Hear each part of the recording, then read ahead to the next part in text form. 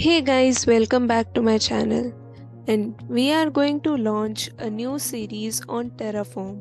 So, those who don't have any idea about Terraform and want to learn Terraform, then this playlist is for you.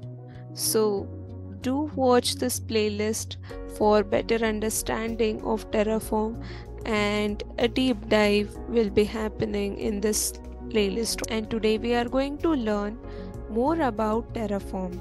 So in this lecture we are going through a brief overview of what Terraform is and how can we implement it.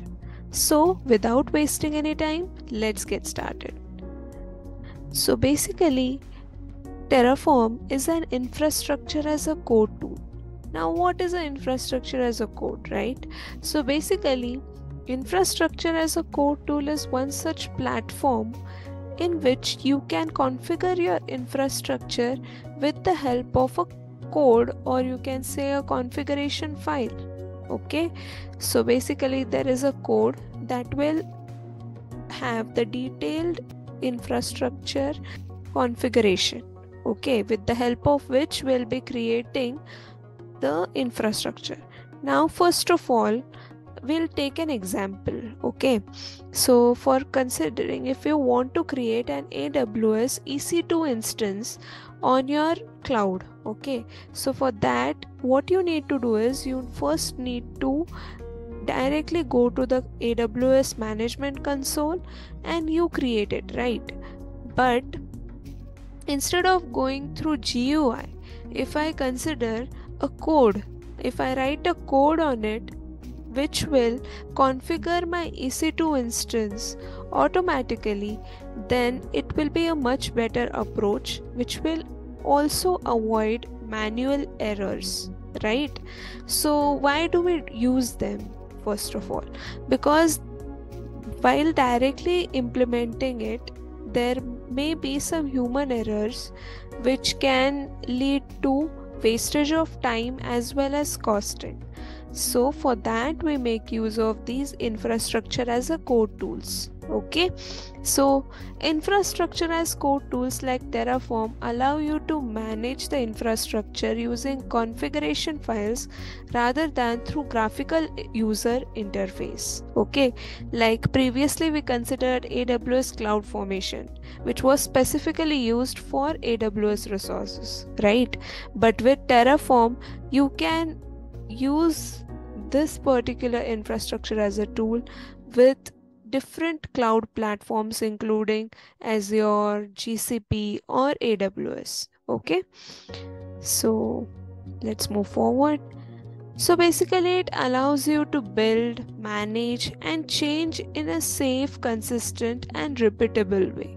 So you can use it repetitively, the same code that you have written. Okay, so you can use it multiple times in different environments also, right? So this is it. You can see over here that we simply write infrastructure as a code, and then after planning and applying them this particular cloud, we get our infrastructure ready to be implemented. Okay, now what are the advantages of this?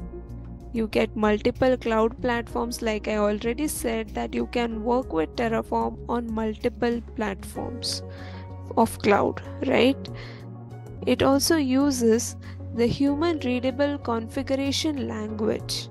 This language that we use is very easy and you can easily understand what you want to actually mention right there. Okay, then we can track the resources with state.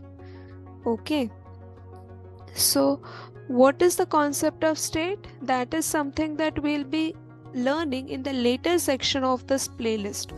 But if you want to know what a state is, I would like to give you a brief overview on it. Like basically, with the help of state, you can identify or keep the track of what is the state of your resources. Okay, so it is very important to understand or interpret the desired state, right? with the help of Terraform, we can collaborate with Terraform Cloud also. So there is one such concept of Terraform Cloud as well, which we'll be learning later. But so basically over here you are going to collaborate with Terraform Cloud. Now we have got few plugins, that is providers, that let our Terraform interact with the cloud platforms and other services via APIs. Okay, let's wait. So basically, what are providers? I already said that with the help of Terraform, you can configure infrastructures, right? And that too on different clouds. So, in order to interact with different cloud platforms, we require few plugins. Okay, and those plugins are known as providers, and these are the providers with the help of which we can interact with the cloud platforms. So it has got these providers as well. Okay, then Terraform's configuration language, that is HCL, is declarative, that it describes the desired end state of your infrastructure. So we make use of HashiCorp configuration language. Okay, we don't use JSON or Python or whatever. We make use of this particular language, which is very simple to understand, in order to configure our infrastructure on different cloud platforms. So this Terraform has its own language. Then Terraform providers automatically identify the dependencies between the resources to create or destroy them in the correct order. Now this is a very crucial point. Okay, so basically what happens is, if you have a good knowledge of AWS, then you must know that what is a VPC, right? And we must have created VPC along with an EC2 instance that is on that particular VPC, right? So in order to understand the dependencies, right? So for example, in this case wherein we consider VPC as well as EC2, our EC2 is dependent on VPC, right? Because we are going to create a VPC and then we are going to create our EC2 instance that is associated with that VPC, right? So in this case, our EC2 instance is dependent on VPC. So if we want to identify the dependencies between the resources, we must understand that first we'll have to create a VPC and then EC2 instance. We can't go the other way around, right?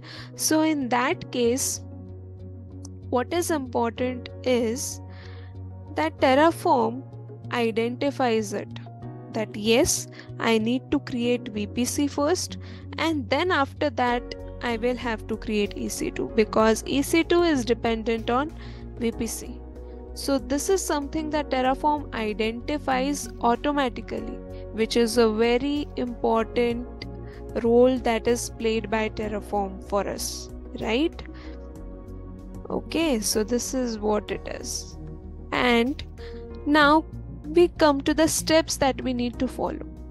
Okay, so now that we have understood how Terraform is very useful to us, we will now try to understand what all steps we need to perform in order to configure our infrastructure with Terraform. Okay, so the first step that we are going to do is we'll identify the infrastructure of your project.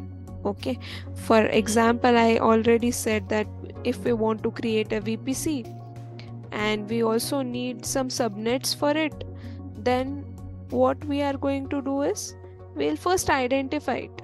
Like, yes, I want to create VPC, then subnets, then EC2.